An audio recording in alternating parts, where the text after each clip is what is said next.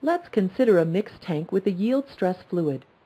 We know that around the rotating impeller, the fluid motion and stress levels are at their maximum. As we move away from the impeller, both the motion and stress levels decrease. It is possible that the local stress level in these regions can fall below the yield stress value of the fluid. If this happens, then outside the regions, the fluid will not move.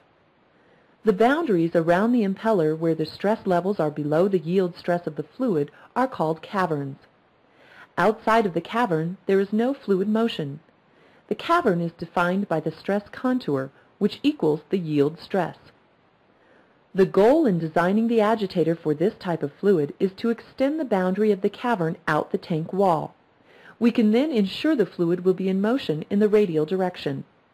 In the axial direction, the aspect ratio of the cavern will indicate how much of the fluid is in motion. For most impellers, this aspect ratio is about 0.5. This means we will need additional impellers spaced 1/2 the tank diameter apart.